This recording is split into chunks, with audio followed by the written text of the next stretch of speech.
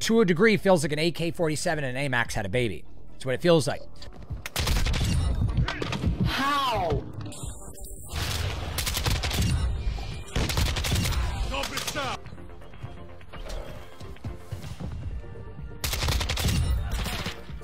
Enemy is taking Bravo. Taking objective Alpha. Expect.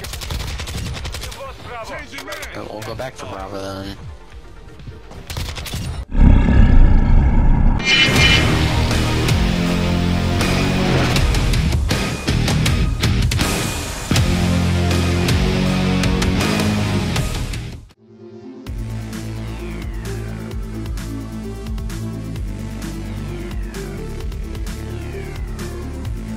What's up, YouTube? What's up, YT? Team Red, what is going on?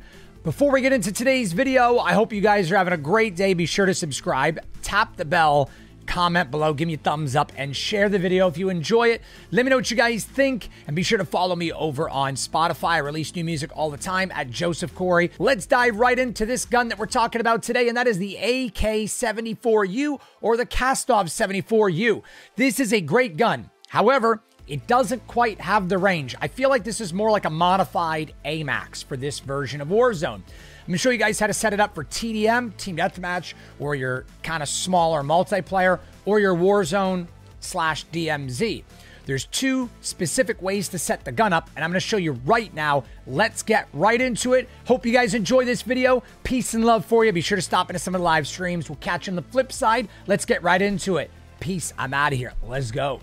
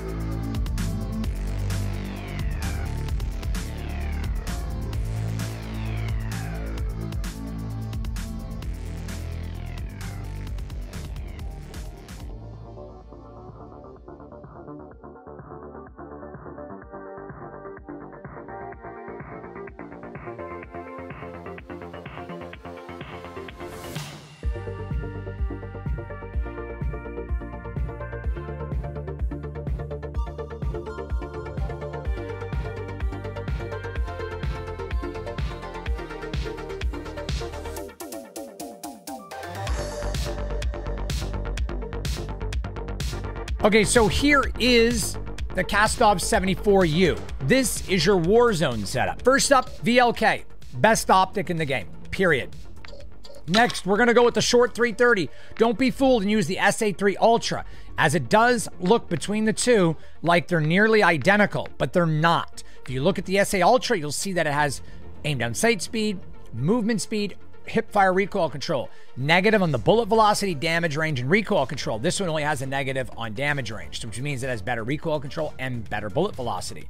So out of the three barrels, the only one you're going to get is the short tack 330. The other ones are not going to be as good. I'll demonstrate them both and compare them for you in just a minute. Moving along, the best muzzle is going to be the Harbinger D20. It's going to have bullet velocity, damage range, smoothness, sound suppression. That is what you want. You can see right there the specs, how everything's going up. And once you tune it, it's going to get better. We're going to update that once I max it out. I'll probably just add it to this video. So we're going to go ahead next. Look at the 45 round mag. You could run the 20 if you're going to be running it for speed, but for Warzone DMZ, 45 round mag. And with the 45 round mag, that matches the AMAX of Warzone and Modern Warfare 1 from 3 years ago. This feels like very similar to AMAX, because AMAX is a Soviet gun. It's based off Soviet technology. To a degree, feels like an AK-47 and an AMAX had a baby. That's what it feels like. Next, we're doing the pineapple grip. We're not going to run the phase 3 grip that I like to run, even though the phase grip is better on almost every gun because it's equal to the F-Tac Ripper. The F-Tac Ripper is not available for this gun. It's going to be the pineapple. Let me show you why. I can go into the firing range. Now, like you said, everything's all set up. Watch how many bullets it takes to kill this guy down here. Oops. Okay, so that was 11 bullets, right? We'll do this 2 more times, at least 2 more times. 11 bullets, okay? Ready? 13 bullets.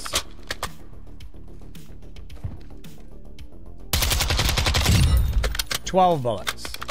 You can usually keep around 10 to 12 at this range because the recoil is not the greatest. See? 13.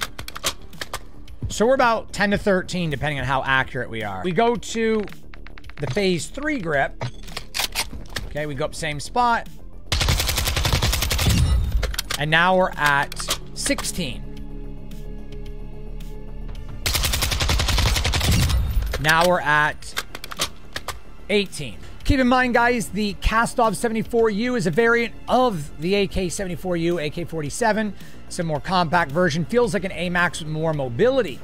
It's just not the RPK. It's not the full-out AK-47, so the damage and range is not going to quite be there, but the speed will be. This loadout was for Warzone. It's definitely the most stability you're going to get for this gun, but now let's look at speed and how to set it up for multiplayer. First, we're getting rid of the optic. You do not need the optic at all. We're going to go to the SA Ultra 3-barrel. We're going to leave the Harbinger D20 on there. If you want a little bit more speed, you could do so, but this gun's so ridiculously fast, you're going to need a little bit of range and damage and suppression, so definitely leave that on there. For the grip, we're going to leave the pineapple grip on. I really like the pineapple grip, so I'm going to leave that on there. We're going to take the 45-round mag off. We're going to go to rear grip, and we're going to put the True Tac grip, which is going to give you sprint to fire speed and aim down sight speed. You could run the Coriolis 44v3, which gives you aim down sight speed and aiming stability. And some people might actually like that, and it gives you the regular iron sights, and you have your ADS speed once again increased. What I do like about the canted Vibro.7 is you're getting the sprint to fire speed in addition to the aim down sight speed, but also aiming stability, and it's canted, so you don't see the iron sights. You just see the green laser dot where you want to shoot. So this laser's got a lot better recoil control and stabilization when shooting, and it's better and easier to shoot with for the most part. Unless you like iron sights, then I would go with the Coriolis 44. Like, if you like iron sights, go with the 44v3. Otherwise, that is the way I would set this gun up for team deathmatch or multiplayer. This is very quick. Let me show you what I'm talking about. We'll go to the firing range. Watch how fast this gun ADS is. And it's an assault rifle. It's very quick. You can just see how the movement speed, and it just puts you down really fast. That's how fast you get kills in multiplayer. That was a rough one right there. See how, you see how fast it is. And for the damage that it does, it is crazy. But let's go ahead and show you guys how to actually tune this gun for team deathmatch. Now with the canted laser, you could remove that and you could use a different laser, which would allow you to use the iron sights. But typically, this is how I like to run the Kastov 74u.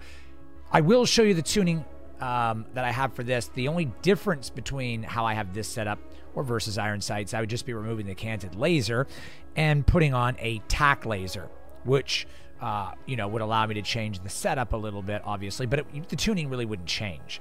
You can't tune the canted laser anyway. So we're going to go ahead and tune the grip.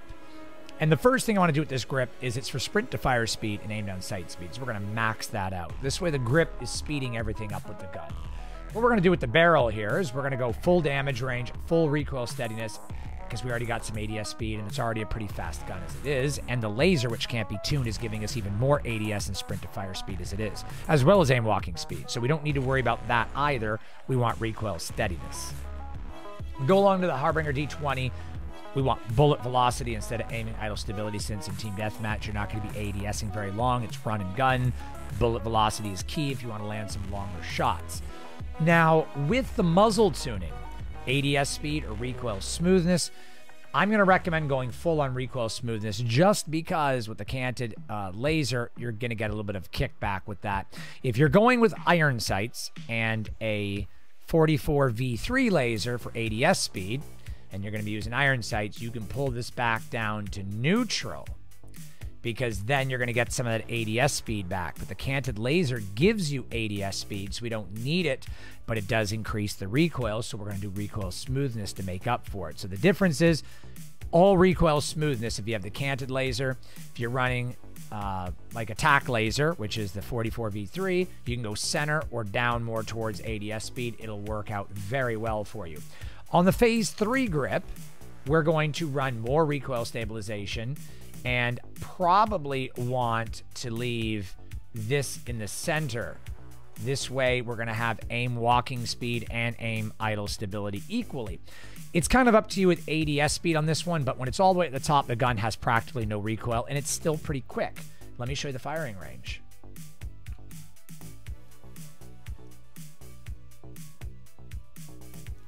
So you can see that even with 30 rounds, it does the business here. And you see how it's aiming down the sights. It's not going to be much faster by tuning the grip to all ADS speed. It's not much difference at all.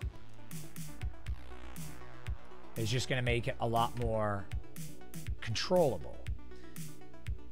So you can see here, even if we increase the recoil steadiness on the grip and lose the ADS speed, it's not even much slower at all. But what it does is it allows me to almost take out that third target. We'll try that again.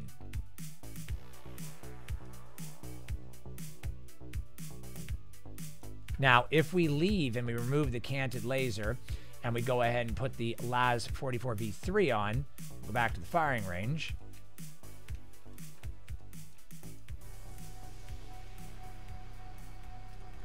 It's still pretty much the same thing. Let's land those headshots.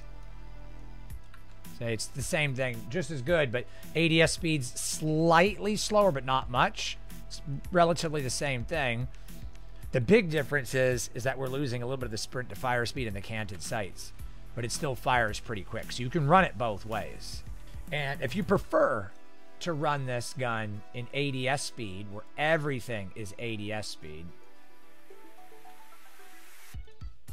instead of damage range, we can do that. We can totally do that. No problem. Go to firing range. Now it's about 5 to 10% faster. For me, being on mouse and keyboard, it's not a problem. So it's going to depend on your play style. I can handle the recoil, so I would play like that, but... How? High alert activated. Friendly UAV online.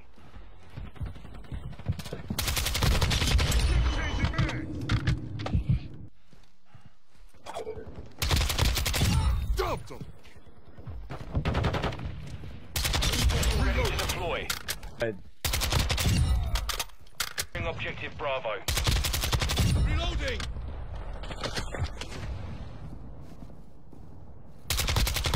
I'm reloading. Reloading.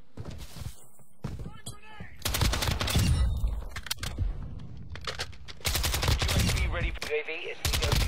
RTV at this time. Take cover. Shot. Reloading. Taking effective fire. Bravo.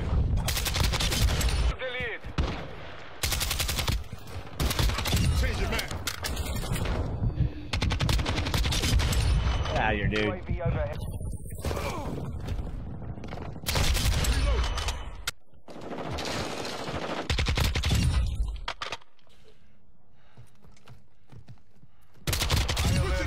Okay.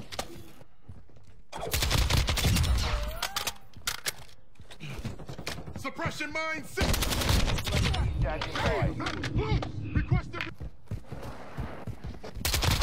changing man. Ridiculous. Stupid. Offer Yeah. secure.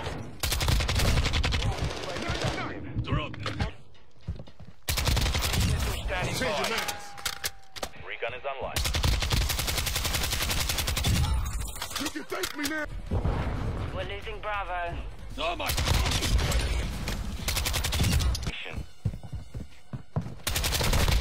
Changing man. Like right outside and you get him.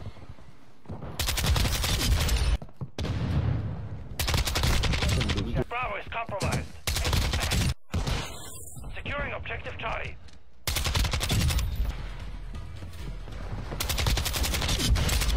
Is active. Enemy is securing Bravo. Friendly counter UAV. I'm getting stitched up. Enemy down. Changing man.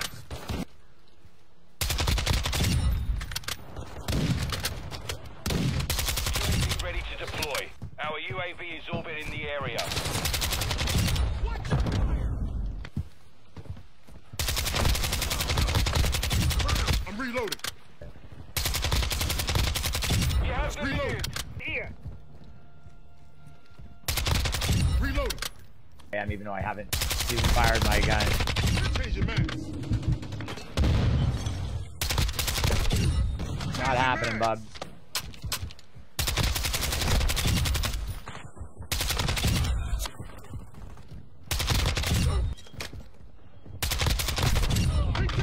Laughable.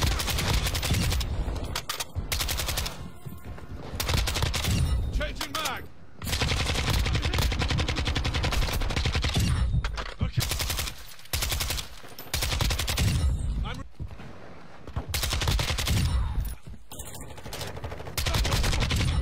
Control all objectives. Secure. We're losing Bravo.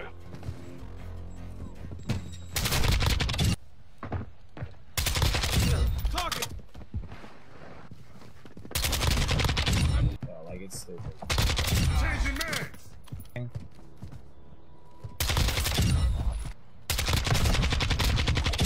The lead is ours. Switching mags. Hard. Standing by. Reloading. Hostile UAV in. Switching mags.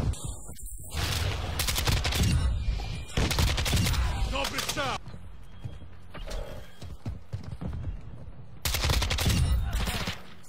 Enemy is taking Bravo. Including objective Alpha. Expect. We've lost Bravo. Changing mags. We'll go back to Bravo then.